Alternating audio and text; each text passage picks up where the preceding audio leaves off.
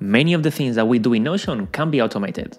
For example, creating subtasks when one of our tasks reaches a certain state, or onboarding a client once we have closed a deal, or even get notified by our CRM in Notion whenever we need to reach out to someone. So if we were to do all these things manually, it will take a lot of our time. But there is a fix. I have found an app that astonishingly nobody is talking about, and that is going to solve all these problems. So in this video, I'm going to show you which is this app that has become crucial in all the work that I do for other businesses and even for myself. Let's get into it. Okay, so which is the problem? As you may know, Notion has an API that has allowed apps like Zapier or Automate.io to automate a lot of stuff that we can do using Notion. And the way that these apps work is by triggering some automations, so something has to happen in order for those automations to start working. But the problem with Notion is that if we go to any of these automation tools, for example, Automate.io, we can see that the trigger for these automations is whenever we create a new database item or whenever we update a database item. So for example, for an example as the one that I told you in the beginning, whenever we change the status of a task, we create a certain amount of subtasks. If we were to use this trigger of updated database item, which would work, but the problem is that we will be triggering this automation every time that we update an entry on a database. So let's say that just 1% of those times are gonna be the time in which we really want this automation to be triggered. The other ones are gonna be filtered out. And the problem here comes because these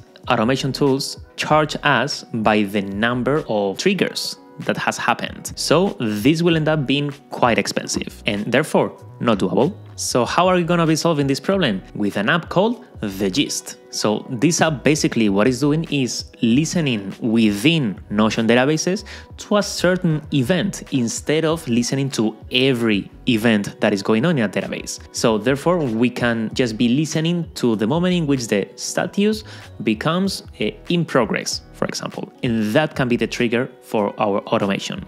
So we are gonna save a lot of money in our automation tools because we don't have to pay for every time we update something in a database, just those times that are really what we are looking for. And the way that this app works, it is very easy. So we will just have to create an account and then come here to My Rules and create a new rule. I have already 4.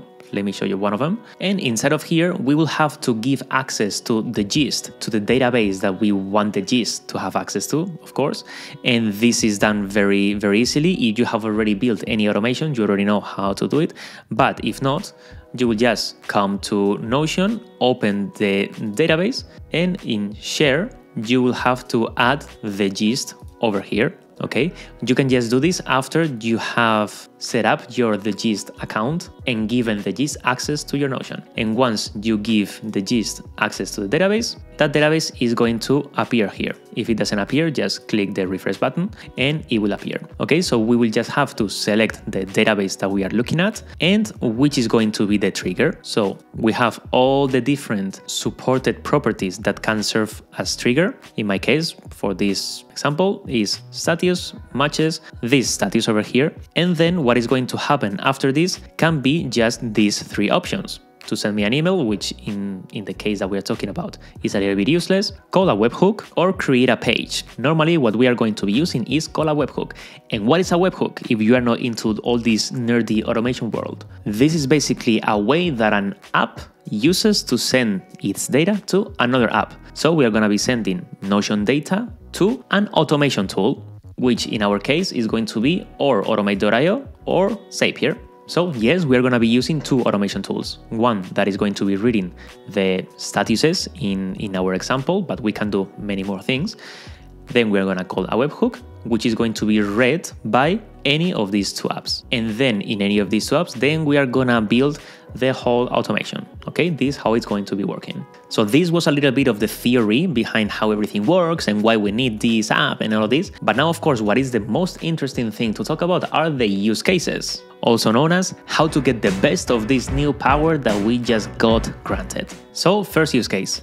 So let's say that we have a workflow for our projects. The first status is that that project is just an idea. We may or we may not really start working on it. Then the next status is when we have decided to work in this project. And let's say that our projects are standard, so they will all follow the same set of tasks. So therefore, we will just want to create those subtasks whenever we have decided that the project is going ahead, and not before, because we are going to clutter our Notion task database. So in Notion, I have created a very simple system with my projects. Let's say consulting client 1, this is one project, and so far it's in the status of idea. Okay, so I will want that whenever this project is confirmed, a set of tasks are automatically created over here related to that project, of course. So let's see how this will be built. Let me give the gist access to here, and then I'm gonna come over here. I'm gonna create a new rule. This is gonna be project confirmed in my projects database, and let's trigger this when the status matches confirmed, and the action that I want is called a webhook. So here I will have to go to automate.io, and the reason why I'm choosing automate.io is because what we want is to create the tasks and relate them over here. In Zapier, we cannot really write on relational properties. We just can do it in automate.io.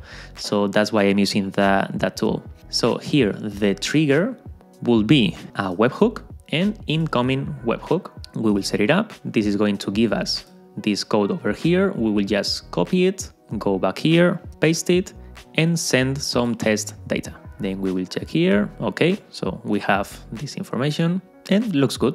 And that's it. This is all the setup that we need in the gist. Now we're gonna start in automate.io. This webhook is already set. We can see here the output of that webhook. So all the different properties that we have got. And now that we have this, which is going to be the information regarding our project, we will create the subtasks, add a new database item. Of course, before this, I will need to give automate.io also permission to access these two databases. Okay, so that's why it's there. So I'm gonna find the tasks database because now I wanna create the subtasks. The project over here, it is going to be the outcome of this step. So this page ID will correspond in our case here to consulting client 1 whenever I set this to confirmed. Okay, so this page ID I will just have to put over here, and here the name of the task, send welcome email, for example. And that is it. We don't have anything else. Of course, if we have more than one task, we can just create as many tasks as we want. And even as we maybe will see later, even this welcome email can be automated. But so far we will just create it as a task. So let's just save this and turn it on. Now this is waiting for live data. So let's see how it works. If we set this to confirmed, so I needed to wait for 1 minute more or less, and the task gets automatically created and related to the project. Okay, how would I do this automation even better? So let's say that this was a client that we just closed. So it will arrive here via the webhook from the gist. And for example, the things that we could do is if the client needs to send us some documentation that is going to help us in our project, maybe we can create a Google Drive folder for that client, and this is going to give us a URL. As you see here, we can send an email to that client with drop the files here. Of course, let's be more educated, but we will just have to drag here the URL of the Google Drive that we created. So in all these examples, the trigger is always the same, just changing the status, and then feel creative to create as many tasks as you want. I can give you an example. For example, in here, you can see the amount of tasks that we are creating. The trigger is always a webhook. This is also a status change. And then we are creating all these different subtasks, and even at the end, sending an email to one of the employees. So now for our second example, let's say that we have a CRM in which we are tracking when we are talking to each of our clients, but we want to be reminded to talk to them again after 7 days, let's say.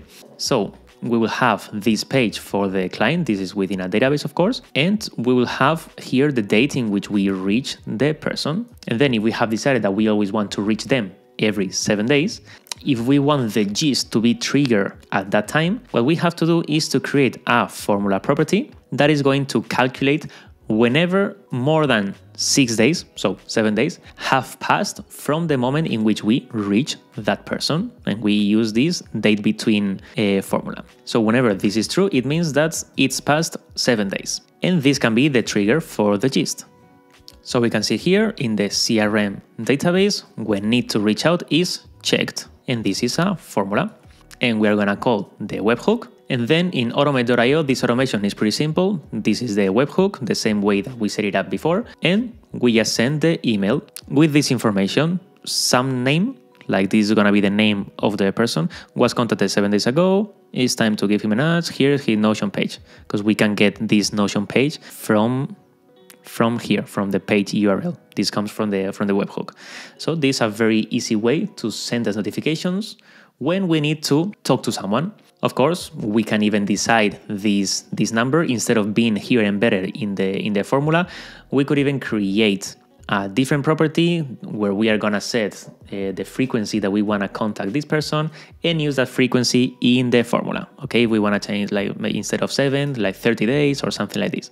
So we can do it this way, because in the end, what is going to be the trigger for the gist is just this checkbox. And if you want more examples of things that you can do with this app, The Gist has put together all these different examples of things that you can create with the app, which I'm gonna leave in the description of the video. And also, if you want to try this tool out, one automation is for free, and then this is the pricing. So I'm also going to leave the link for this app in the description of the video if you want to check it out.